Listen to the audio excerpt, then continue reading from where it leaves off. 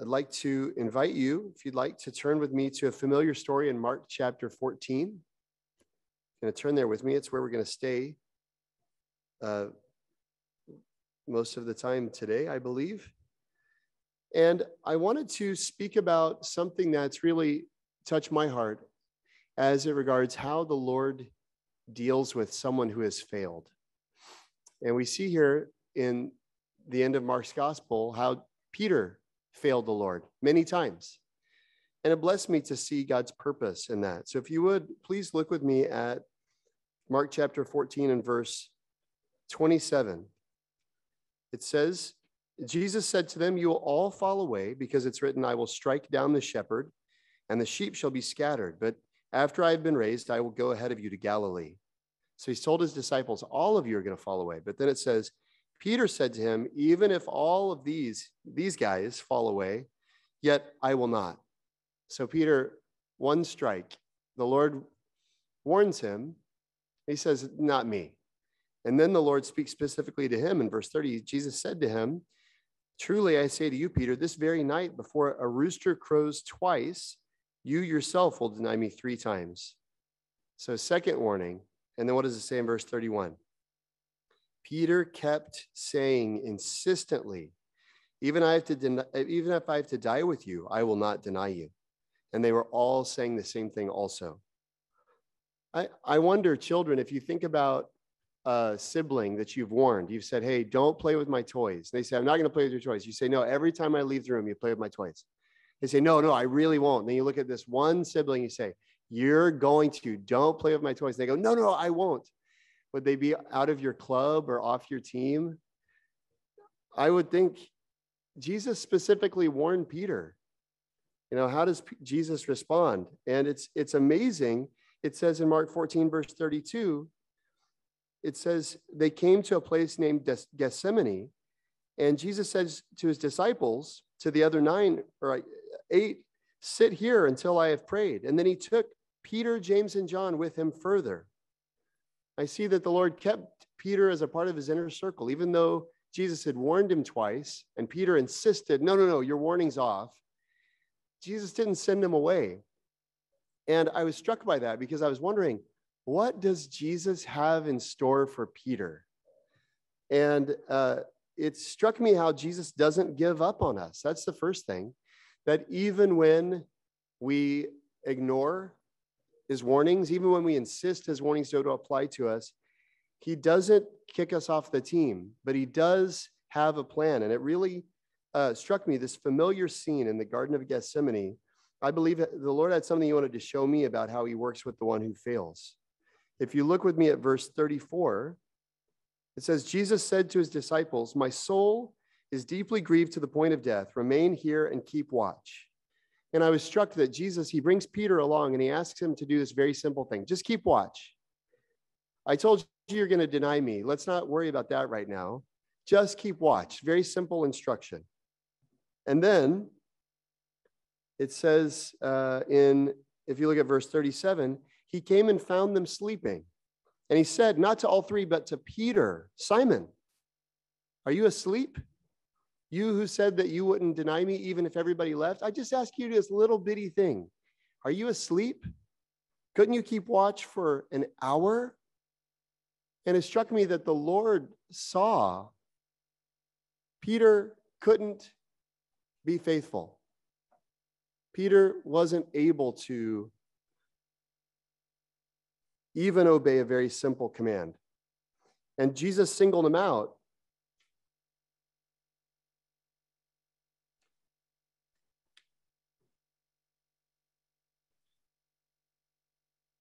It's good to know that when the Lord doesn't give up on us, he doesn't tell us everything's fine. We see that he brought Peter along, but he doesn't bring him along and say, "Hey, I want you to know it's all good." What does he do? He leads him into a situation where he gives him a very, very small responsibility, and Peter fails. And it's good for us to see that God in his mercy will bring us into situations that he designs and desires to show us our inability. And that was Jesus' love. And anytime we find ourselves in situations where we see our own lack, That's Jesus' love. And it's good to appreciate that as a gift. It says of the rich young ruler that he came to him and he asked him, what do I have to do to inherit eternal life? And it says that Jesus looked at him with love and told him what he lacked. And Jesus looks at Peter, who has been insisting, I won't deny you, and he shows him his lack very clearly. You couldn't do this simple thing. You couldn't keep watch. And to me, it was good to see that that's proof that he hadn't given up on Peter. And it's proof that he hasn't given up on us. If we see that God is pointing out something that's displeasing in our lives, if he's brought us into a circumstance where he's revealing something ugly, we should rejoice. Even if we hate what we see, even if we repent, we should also rejoice. Lord, it's your love that leads me into circumstances that reveal my inability. As Hebrews 12 says, he's treating you as sons. The Lord disciplines those he loves. Don't faint when you're reproved by him. Definitely thank the Lord, rejoice and say, you're showing me where I lack because you love me. So what happens next? We all are familiar with the story, but just think about it in the context that we've been considering here. Peter's insistent he's not going to deny Jesus. So Jesus gives him a little bitty assignment. And Jesus shows him his inability even to keep a small assignment. What happens next? We can think now that Peter has clearly seen his lack, he straightens it up, he gets his act together. But look, it says Jesus goes on to say, verse 38, keep watching and praying. I'm going to give you another try, Peter. Keep watching and praying. I'm going to go away again. Keep watching and praying. Again, small assignment. And you've just seen you can't do it. So now surely the knowledge that you can't do it and a second chance, surely this time you'll knock the cover off the ball. You'll knock the ball out of the park, right? But we know the story. Did proud Peter, who had been so insistent earlier, did he redouble his resolve? Did he heed Jesus' exhortation? Children, look at verse 40. It says, again, Jesus came. This is the second time. And he found them sleeping again. Peter failed again. And you know what struck me this time? It says at the end of verse 40, look with me. They didn't know what to answer him. Peter, before, he said, no, you don't understand. These guys might fall away, not me. And Jesus says, no, you. And he says, no, not me. Now when he fails, he doesn't have anything to say. It says he did not know what to answer him.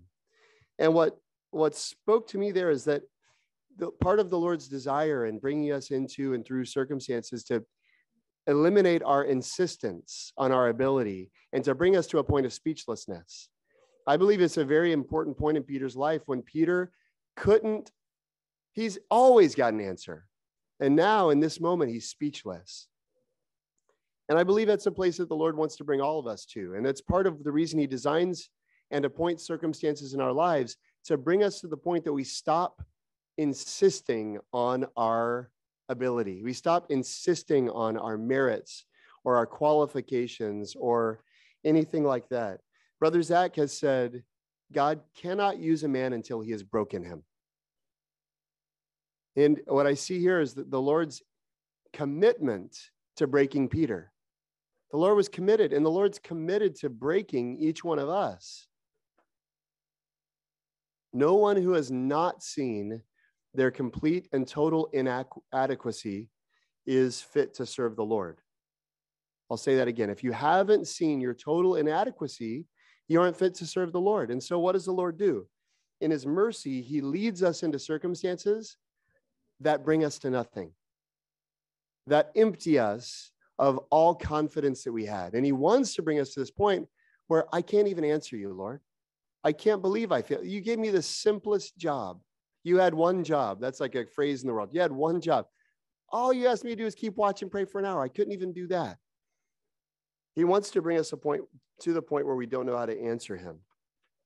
And it's so important that the Lord bring us here, especially, I would say, this is something I've been experiencing in my own life in this past week, especially when he sees an attitude of superiority in any way. He wants to empty us. What did Peter say? Even if all these other guys fall away, he's not talking about the world. He's talking about the other disciples.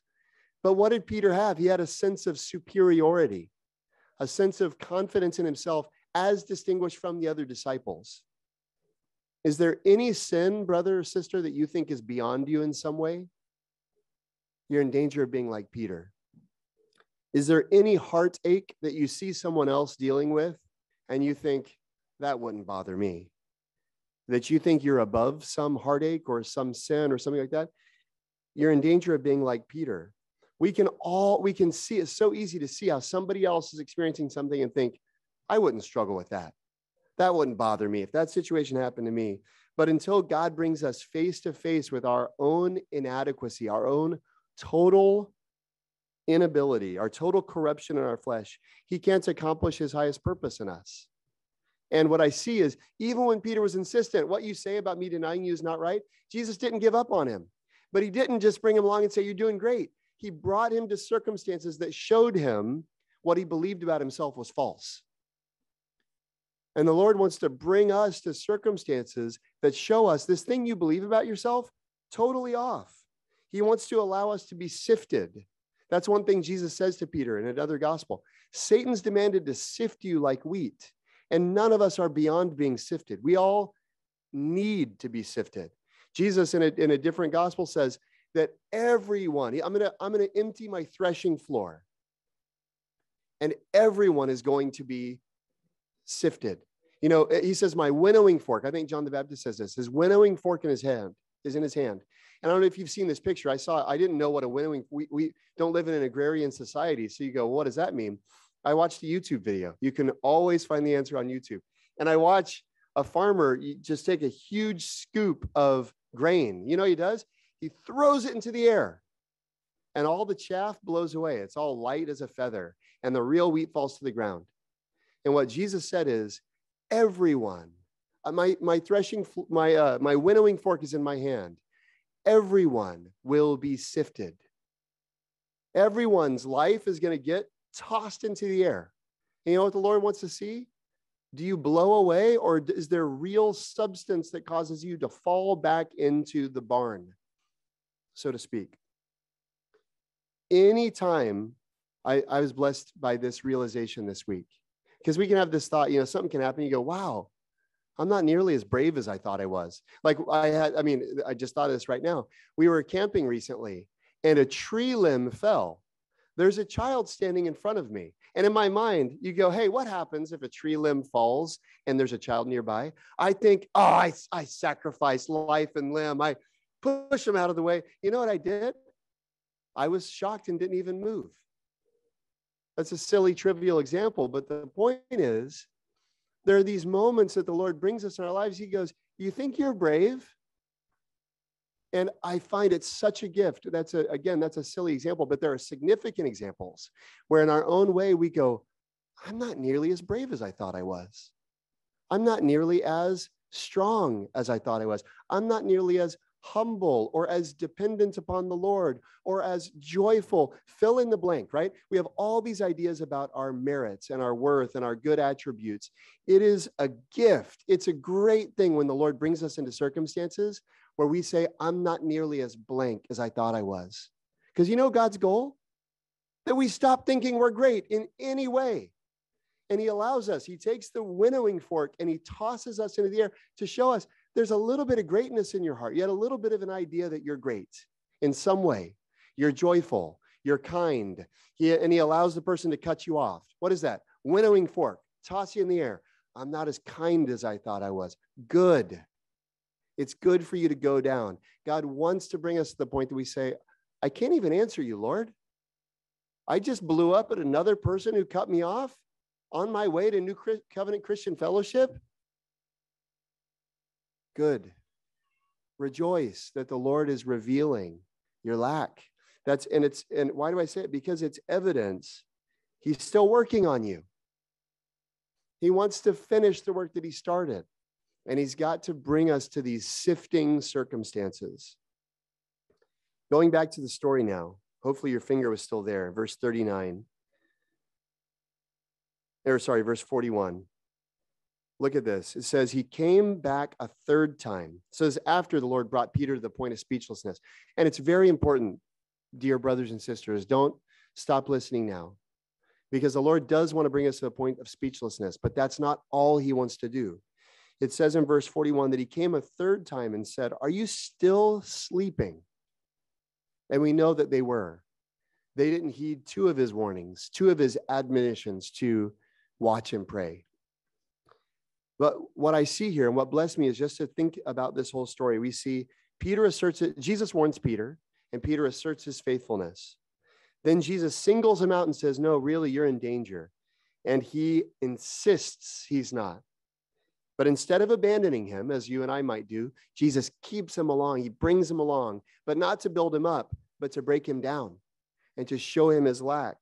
And he brings him into circumstances that reveal his lack, and he gives him a chance after a chance after a chance. And he brings him to the point where he's speechless, but he gives him another chance. What does that tell me? God's ultimate goal isn't to bring us to the point where we're speechless. His ultimate goal is to bring us beyond speechlessness somewhere. And what this spoke to me was that Jesus left them again, not only to reveal their need, but to bring them somewhere else. I feel they failed God's purpose here. I feel that obviously his desire wasn't for them to ever fall asleep, but I think they missed out. You know what I wish for when he came back the second time and they're speechless? You know what I wish they had said? I wish they had said, if you turn with me, hold your finger in Mark 14, but if you turn with me to Exodus 33, there's a prayer here that's really, I think, the prayer that I wish they would have prayed, and I wish I would pray. Because this is a point where the Lord's telling Moses how he's going to lead the people. And if you look at verse 12, Exodus 33, verse 12, Moses says he's having a very honest conversation with the Lord here. He says, "Lord, you say to me, bring up this people, but you haven't let me know who you're going to send with me.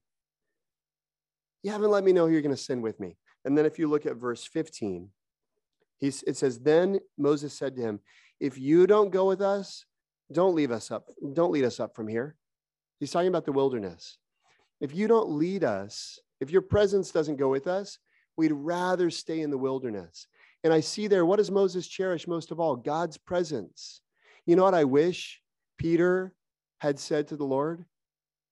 Don't leave. If you leave me, I can't keep watch. Will you pray with me? I wish Peter had said that. You can leave 1,000 times, Lord, and I will keep falling asleep. There's no way I can keep watch unless you help me. Will you? Just like Moses, if you don't lead us up from here, we don't even want to leave.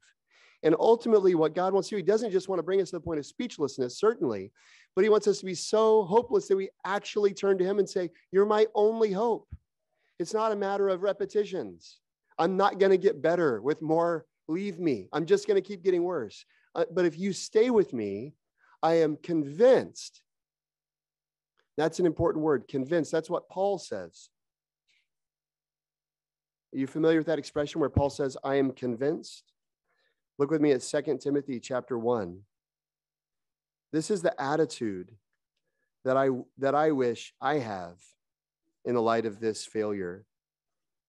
2 Timothy chapter 1 and verse 12. Paul says, "For this reason I also suffer these things, but I'm not ashamed, for I know whom I have believed, and I'm convinced he's able to guard what I have entrusted him till that day." I know the Lord, and I know that if I ask him for help, he will definitely help me. I'm convinced. And so even as I'm convinced of your warning, Lord, I will deny you. Even though I'm convinced of your warning that I can't keep watch and pray, yet I'm also convinced that if I entrust myself to you, that's what Paul says, I'm convinced he's able to guard what I've entrusted to him. My own faithfulness, Lord, I cast it into your hands. I cast myself entirely upon you. Will you keep watch and pray with me? Remember, it's not in this gospel, but in John, what we know right before the Garden of Gethsemane, Jesus says to his disciples, "I'm going to send a helper and he'll be with you." I wish the disciples had longed for the help of the helper in that moment. They said, "Lord, you've promised you'd send me a helper. You've already shown me twice I can't keep watch and pray. Will you send me a helper right now? Why wait, Lord?" That's the attitude. The Lord wants to bring us past speechlessness to ultimately faithfully declaring his sufficiency, his ability, his worth, his willingness to help us. That's what the Lord wants for us. It's not enough to just stop declaring my own worth and to admit that I'm incapable. It's not enough to be silenced in my own insistence. I have to be moved from insisting on my ability to not just speechlessness, not just silence, but to boldly declaring his worth and let his ability be my insistence. I insist you are able. I am convinced you can keep what I've entrusted to you. So in love, God wants to reveal our lack. I'm just summing up what I said. He wants to reveal our lack. He wants us to be totally speechless in ourselves, but then he wants to bring us beyond speechlessness, ultimately to be fully confident in him and fully dependent upon him. And it's a blessing. Last verse that I'll point to is Luke chapter 22. It's a blessing to see that before the sifting ever begins, before this whole situation begins, the Lord allowed it for a purpose. He allowed it to ultimately to build the church. It says, if you look with me at Luke 22, verse 31, Simon, Simon, behold, Satan has demanded permission to sift you like wheat. But I've prayed for you that your faith may not fail, and that you, once you have turned again, strengthen your brothers.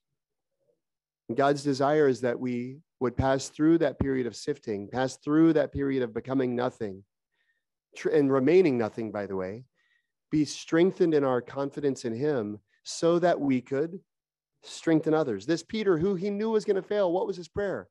That you'd be able to strengthen others. That's his prayer and his desire for us too. Not just that we'd be convinced of our inability, but that we'd be convinced of his ability. And we'd be so convinced we'd be a source of strength. That's God's desire. But you know what it requires? In the middle of verse 32, when you have turned again, turn again. I love that phrase. He says, when you've turned again, strengthen your brothers. And I want to say to myself and to you, dear brothers and sisters, turn again. Turn again from your sense of self-worth, your self-confidence, whatever you thought you were enough of. Turn again. And turn again from only being speechless, and turn again to boldly declaring by faith what God has promised, that he'll pour out his spirit upon us, that we can be a blessing. Turn again. Strengthen your brothers. I'm blessed to see how the Lord worked with Peter. I'm blessed to see he didn't give up on a failure, and that he didn't just emptily comfort the failure, but that he kept emptying the failure until Jesus saw Peter was unable. Peter needed to see he was unable. And the Lord stuck with him until he saw it, and he stuck with him until he saw Jesus' face, and he was reminded of his words, and he turned again, and he was able, by the power of the Holy Spirit, to strengthen his brothers. That's God's desire for all of us in the church and in our lives. So I pray that he would do that and help us do it.